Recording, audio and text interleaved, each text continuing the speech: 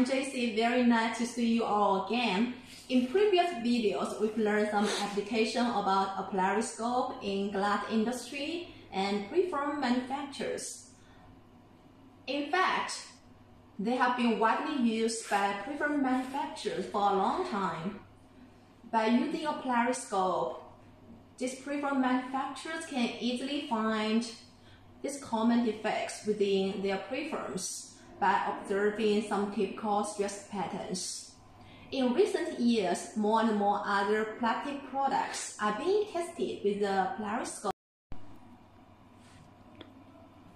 such as injection molded plastic parts, acrylic plastic sheets, plastic films, and many others.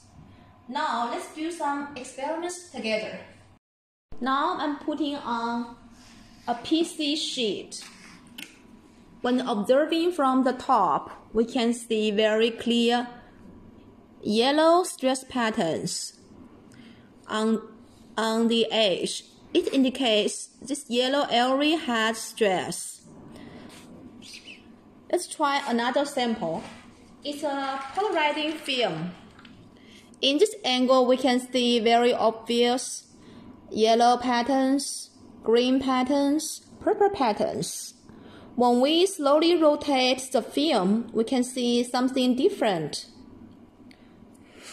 When rotating to about 45 degrees, this previous colorful patterns disappears. Now, I'm putting on an acrylic rod.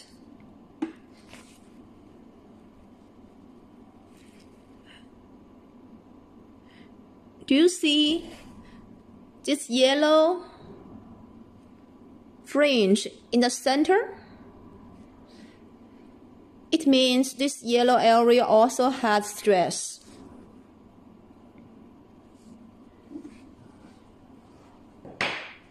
Now, let's try some other big objects, such as a lampshade. A lampshade is totally transparent. Let's put it on our sample stage.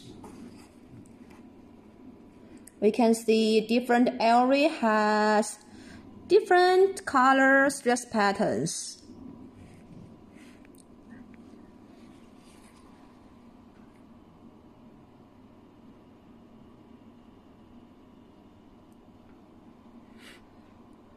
We also bring another lampshade.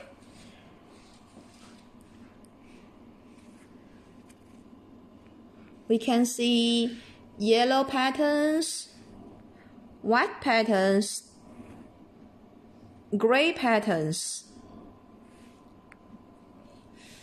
During the observation, we find some area that needs special attention, such as this area. This yellow area, it may have some scratch, and this yellow area.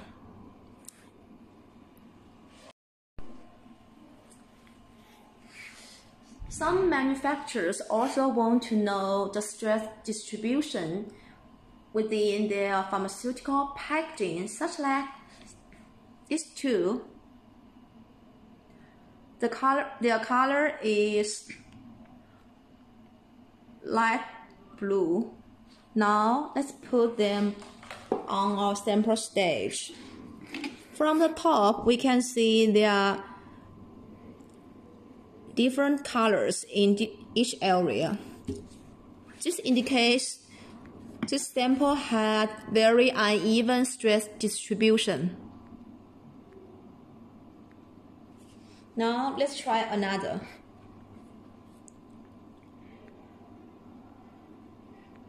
It had the same situation. The stress distribution is not even.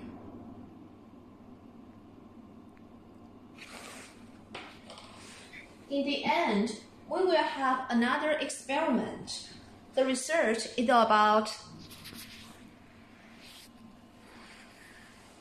the effect of different transparency on our Polariscope's testing performance. Now I'm holding an acrylic sample. For this surface is complete transparent, and this one is not transparent. Now let's see them within our Polariscope. For this surface, we can see very clear stress patterns in each area. Now turn to another surface. The stress pattern is not clear. It's affected by the transparency. Transparency in this surface is very low. By doing this experiment, we'd like to say that material transparency has some effects on our Polariscope's testing performance. The ideal objects are 100% transparent. For a object that is not completely transparent, we'd better do some sample testing first. That's all for today's sharing. Thank you for your watching and see you next time.